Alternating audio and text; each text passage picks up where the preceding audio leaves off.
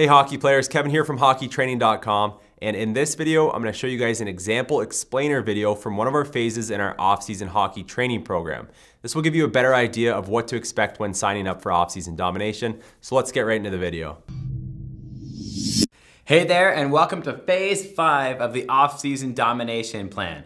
In this phase, we're really going to be driving home maximum power development. Okay, there's a big confusion a lot of times between strength and power, and I'm going to clear that up right now. Strength is your absolute force production, whereas power is the rate at which you can produce that force. For example, if you have two athletes who can deadlift 300 pounds, one athlete can deadlift it in half the time, so he's much faster. That athlete is more powerful. They have the same amount of strength, but the one who can deadlift it faster is more powerful.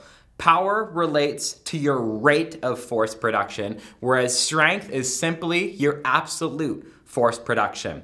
All right, if you remember back all the way back to earlier phase, we worked on absolute strength to get your absolute strength up. But now that the hockey season's getting closer, we need to increase your rate of force production so that you can use that new strength to propel you forward on the ice, like I talked about in the last phase. So you can use that new strength to do a slap shot in half the time, or to get your breakaway speed twice as fast, right? Power is what's gonna allow you to be explosive. When people talk explosive hockey speed, technically speaking, from muscle physiology, it's power development because you're increasing the rate of force. So you're able to explode out of wherever you are, even though your strength may be the same as your opponent's. That's what real agility and real speed and real explosiveness is all about. So now that that season's getting closer to us, we need to make you as explosive as possible. And how are we gonna do that?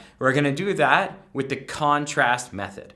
And the contrast method has been around forever. Like I'm talking the 50s and 60s, and that's just in documentation in the 50s and 60s. It's likely it was around before that and it just wasn't documented or researched or in any strength magazines yet because it wasn't very popular to do sport-specific conditioning way back when.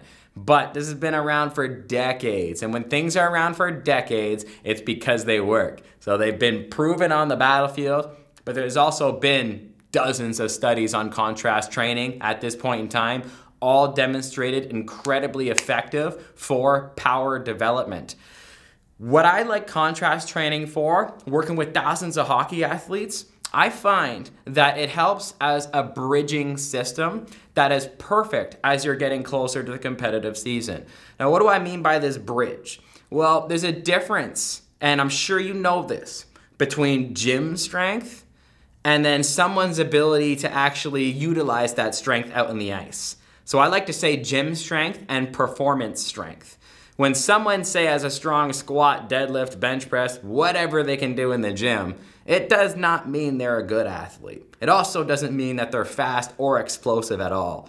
Your ability to translate this strength into usable hockey-specific speed and power outputs on the ice is a totally different ballgame.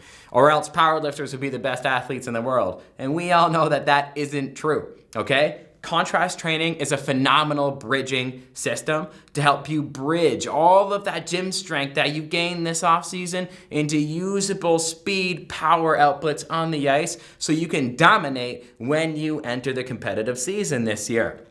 How does it increase that power, right? What is rate of force production?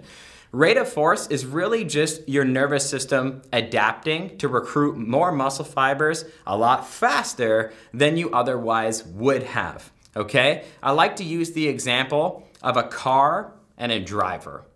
A car is your muscle tissue, okay? But your nervous system is the driver. Your nervous system is what actually recruits your muscle fibers in order to contract and do anything that you want to do. So the nervous system is grabbing muscle fibers, allowing them to contract so that you can train in the gym or skate in the ice, whatever it's going to be. But your muscle is just the engine. The driver always needs to activate that engine so it can do whatever it wants you to do. That's why, say, bodybuilders aren't athletes. They've got a great big V12 engine, but their driver sucks when it comes to outputting things on the ice. Contrast training, you're gonna find it really increases that adaptation for increasing your driver, which is ultimately what's gonna lead to athletic performance. Now we're still keeping our resistance training 3 times a week because I'm really upping the ante on your anaerobic conditioning and your speed outputs. So we're gonna do day 1 lower, day 3 upper, and day 5 total. And we're doing contrast training on all 3 of these days. And you're gonna find what contrast training is. It's loading a very heavy movement first, and then unloading to a very, very light movement. For example, heavy barbell bench press, but then waiting 15 seconds and then immediately going into plyo push-ups.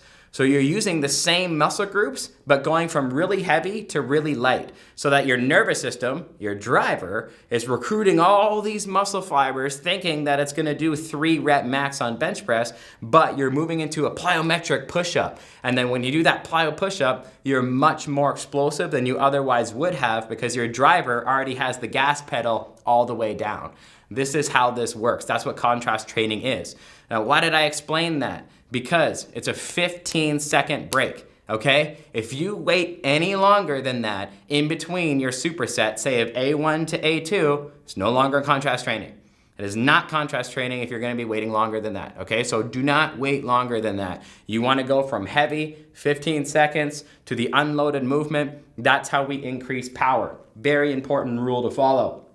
I'm also upping the ante. So we've got your anaerobic conditioning on day 2, speed on day 4, and more anaerobic conditioning on day 6. And we're keeping your tempo runs in there to make sure you're also always aerobically conditioned as well. Because hockey athletes, they kind of need everything, right? When you think about hockey, you're expected to be strong, powerful, have some size on you. You should have aerobic conditioning because the game can be a couple hours in duration, but you also need to have anaerobic conditioning because hockey is an anaerobic sport when you're skating as fast as you can and shooting as hard as you can and checking as hard as you can. All of these things, you need all of these qualities.